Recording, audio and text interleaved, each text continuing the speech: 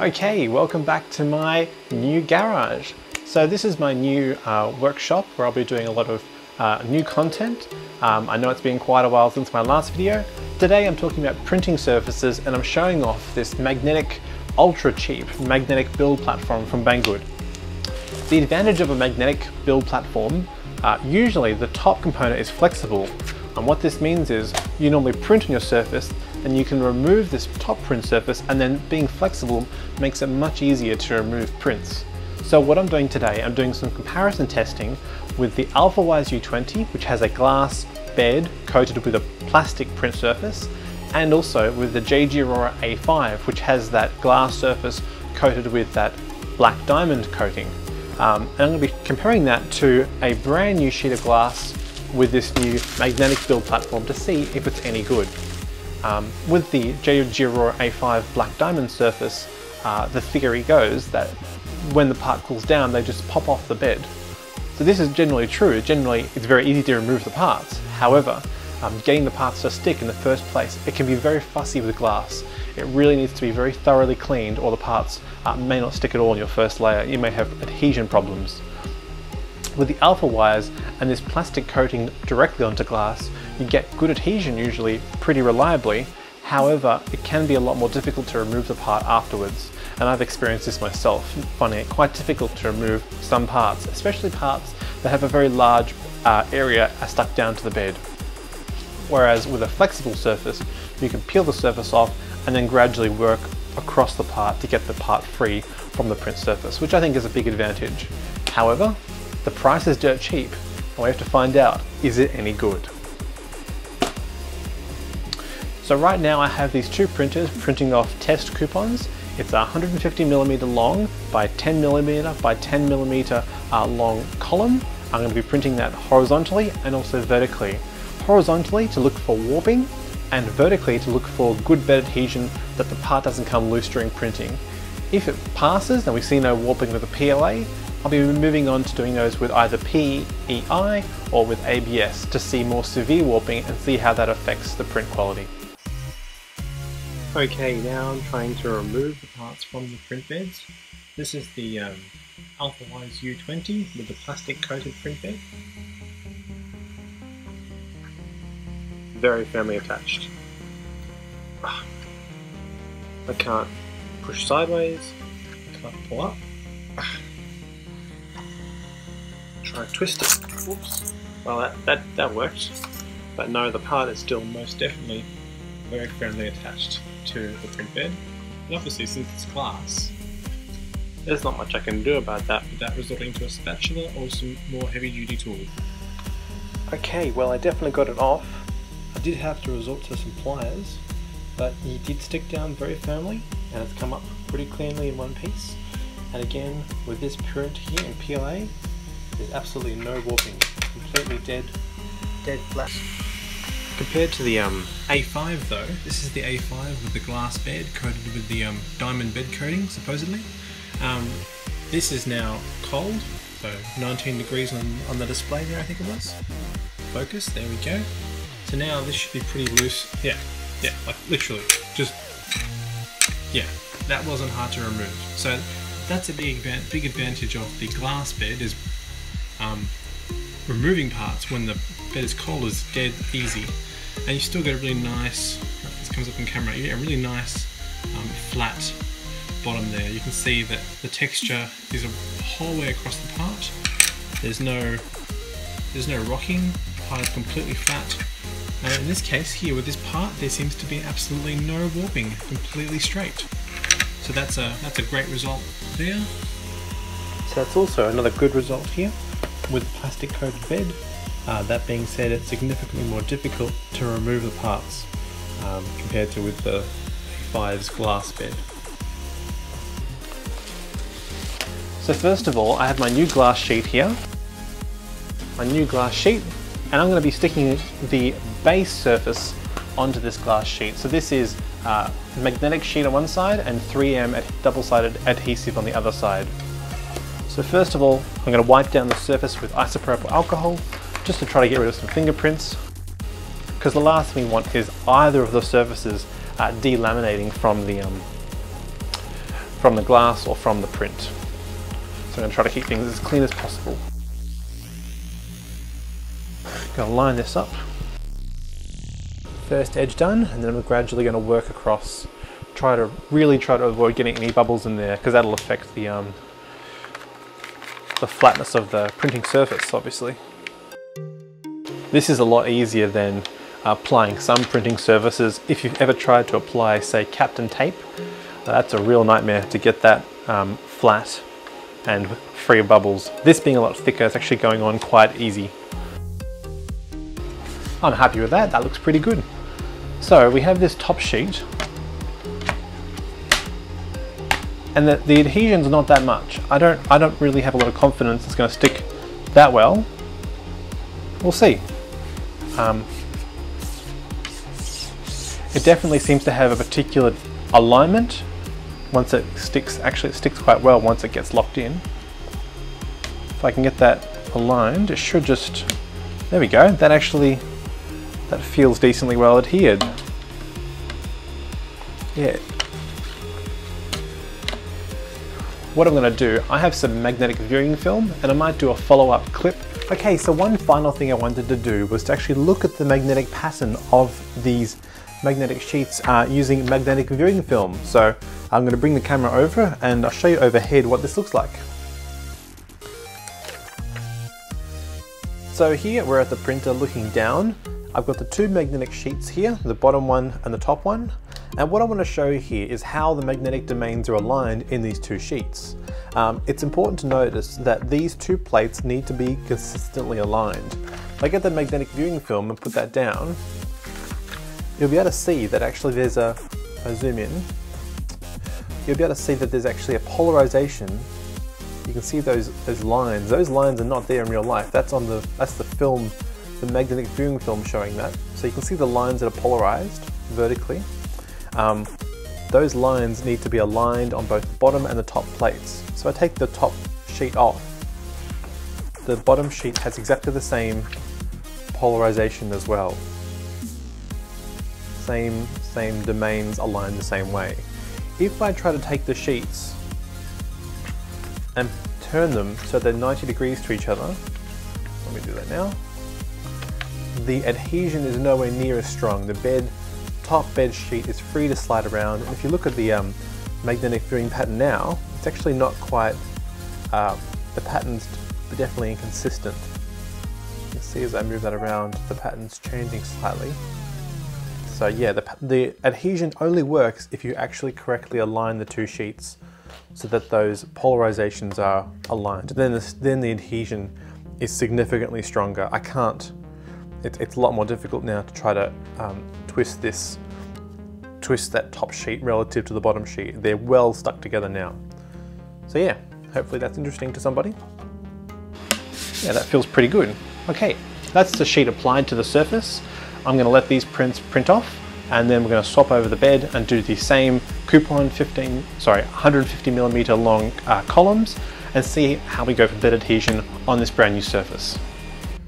Okay, well today is tomorrow and the print is done using the magnetic bed. I'm going to now try removing that part from the bed and see how easy it is. So first I've got these bulldog clips. I'm going to pull those off first of all. Ideally you'd have this glued down, but because I have a glass plate, the bulldog clips are holding down the glass plate. But now I can separate the magnetic layers, in theory. There we go. So that's now separated. And I should now just be able to peel this off. Dead easy. So that's stuck down really, really well. I'd say as well as the PLA part printed on the glass bed with a plastic coating. But in this case, because it's flexible, it makes it much easier to peel off. Let's see if I can get off the rest of the skirt print. Oh yeah, that's not too hard. I can get my nails under there. There we go. Clean, done, really easy. That goes back on there. Part came off really well. Next thing to try, we're going to try vertical columns and see how they do with bed adhesion. Okay, we're back. The prints have finished, let's see how easy they are to remove. So I've got the A5 here. Now that it's cold, I just grab it and the part comes right off. No flaws. There's no issues that seem to have occurred as the part went higher. Looks like a good print. The U20 here, well, I can probably leave it off as well. That came off very easily. Again, I didn't fall off during printing. There's no defects that I can notice here. The print looks pretty good. Happy with both of those. Okay, for the next test, we're going to be doing ABS and testing for warping with ABS flat prints and see if they peel up, as ABS is notorious for doing so. Let's get to those prints now. Okay, again, today is tomorrow, and here is the print off the U20 with the magnetic bed. There has been some slight warping. I don't know if you can tell that there. Not as bad on that side, but there is definitely some warping on that side. If I try to pull this off, it's fixed very, very well. So now I can do the part where I test the magnetic bed. Alright, so let's pull these clips off. Now, I can peel off the magnetic layer, like so. Very easy. You can see there's been obviously some force going on, because you can see the force is transmitted through the sheet. I wonder if that's damage or if that's actually just... well, that will go away later on, I'm not sure, let's find out. Let me try to get this part free with one hand now. Oh, it's not coming off at all. Okay. That's been quite stubborn to get off. Let's try the end that warped more. Let's try this.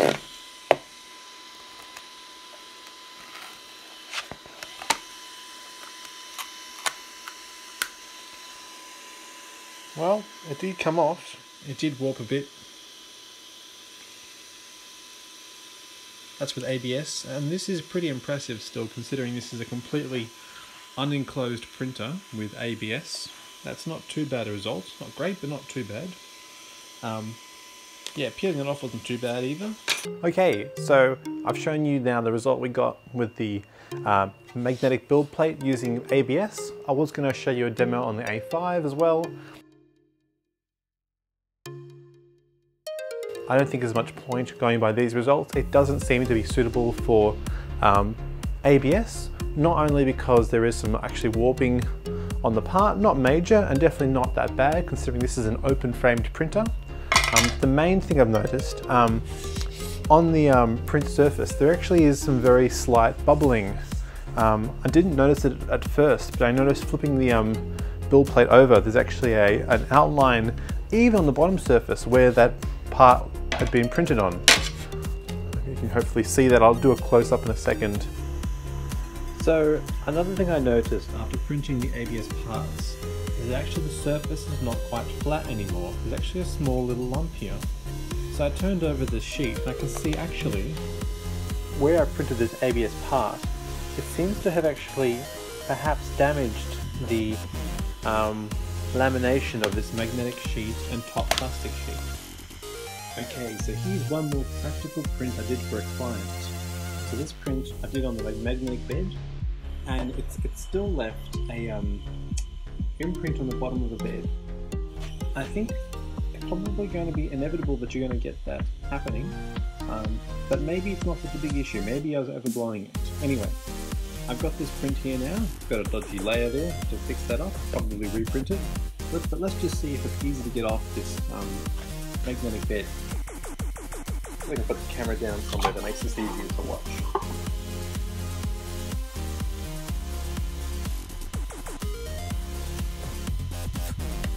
Well, that was actually really easy. Really easy. That came off. And the bottom's actually pretty flat. I have no qualms about that bottom. That bottom looks flat enough on me. So I'm going to say that actually